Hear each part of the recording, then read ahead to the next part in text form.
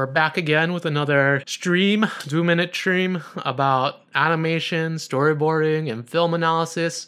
Tonight we're going to be covering how to be economical with your shots. It's an important skill to have in animation, but this is something that I don't hear about very often in animation and something that people don't talk about outside of animation very much either. And it is something that is important to know and will help elevate your work over other people's work. When I'm talking about shots, just as a point of clarification, I'm talking about every time we cut to a new setup or a new layout. This is just to keep things clear when I'm going through it. So what does it mean to be economical with your shots? It means to have a limited number of cuts, to have a limited number of different types of shots, and it means to have a limited number of camera moves. So if this doesn't make sense right now, we'll go through some films that I've pulled out and I'll show it to you, and you'll immediately know what I'm talking about when I show you the examples and when we go shot by shot by shot. So why does this matter? A film is like a visual song. Every cut acts as a note. Too many cuts and it sounds like noise. You can also create rhythm to your scenes by reusing previous shots. Just like a song, if you just have a new note every couple beats, it doesn't sound like anything. It just sounds like noise. You need to create a pattern, you need to create a rhythm, a tempo, and all these things apply to filmmaking as well, where when you cut to something, it indicates something to the audience. When you cut away, it is a new note. And then when you cut back, it's that same note. So you're building a song, a visual song for the audience to follow. And once you establish patterns and rhythms, it's easier for you to cut back to them. It's easier to have shorter shots.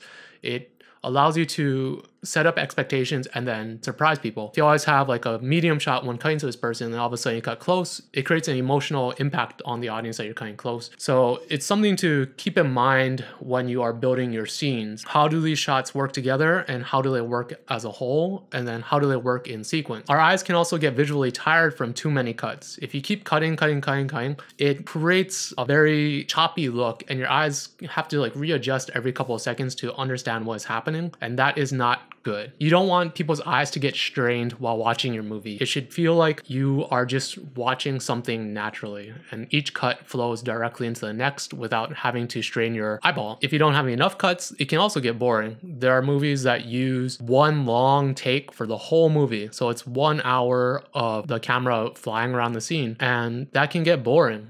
I think having to follow where the camera's moving the whole time can distract people. It can take away from the impact from certain scenes. It's the usage of both long and short cuts that make it exciting. The second point of why it matters is that less is more. The less you cut, the more important each shot becomes. So if you only cut a couple times in a scene, every time you cut, your eye will immediately pick that out and will realize like, oh no, this is important. Like I need to pay attention here. If you cut more often, it's just like blinking. You don't really notice it. You're just like, oh, they're just cutting all over. Like it's, why do I care about this one shot compared to the other? There's no impact at all. It's kind of like cooking. Like you make things that are too sweet, it doesn't taste good. You're just like, oh, it's too sweet. Candy is a lot like that, where it's just sugar, sugar, sugar, sugar. And when you eat it, maybe the first second is really tasty, but then after that, it's just overwhelming.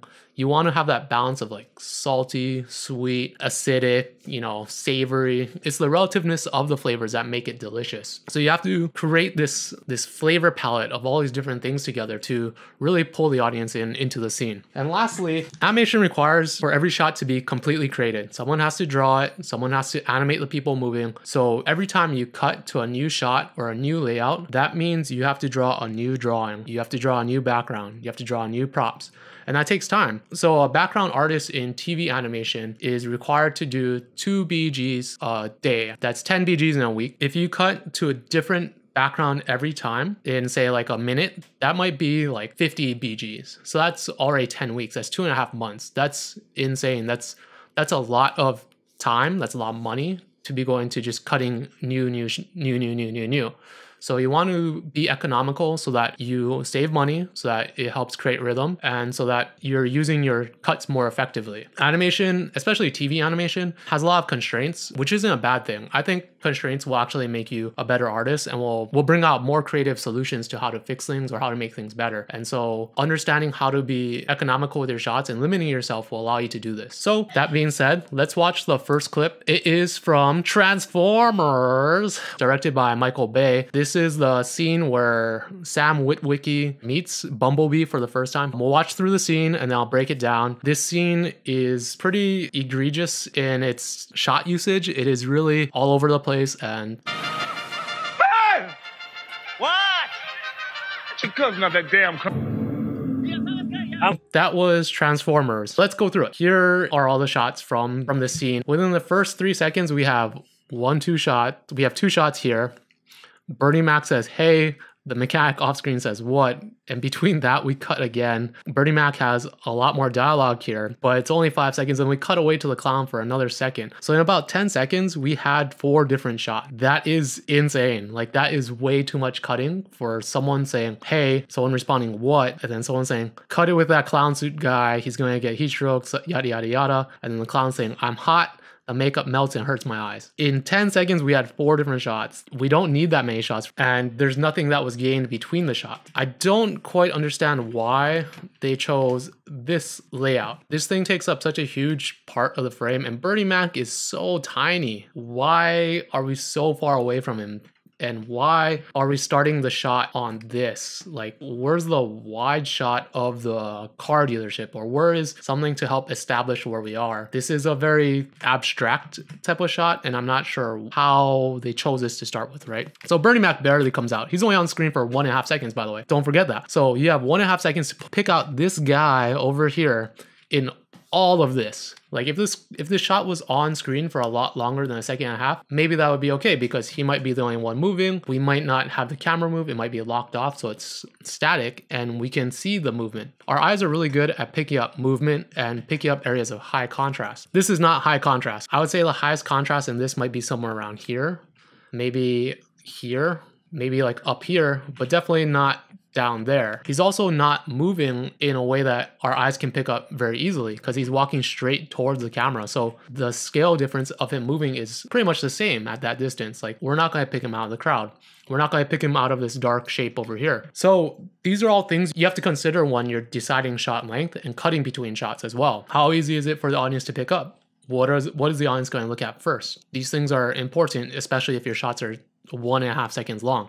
And then all of a sudden we cut to Bernie Mac here yelling at something off screen for 1.5 seconds. And then we cut to another shot of him here yelling off screen for 5 seconds now. What did this shot give us that this one couldn't? Like, why do we have that one? Couldn't we just have had all this dialogue down here in this shot? I don't know. I have all these questions about this scene and I don't have any answers. This doesn't make sense. It's too fatty. We need to cut it down. We need to cut down the amount of shots we have just so it simplifies it for the audience. Especially in animation, you want to do it for financial and scheduling reasons. I don't understand why we cut here. And then we cut to the clown. Why do we need to see the clown? We saw him maybe he doesn't pop up again later on. Like, this is like a weird choice to be spending time here. Anyways, so that's the first 4 shots.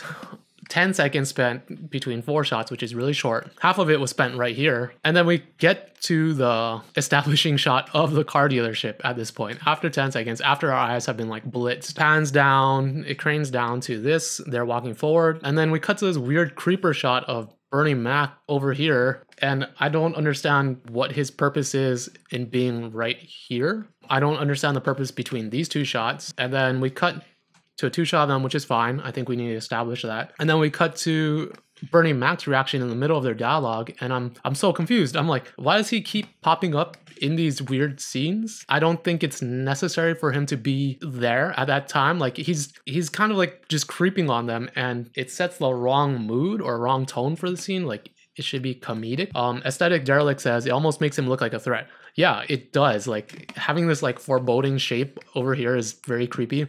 Again, this shot is only on camera for like less than a second, and it's in between Sam Witwicky's joke, which is even weirder. They like put it in between a joke. When you cut things between a joke, it kind of breaks up the joke. It breaks up the flow of things.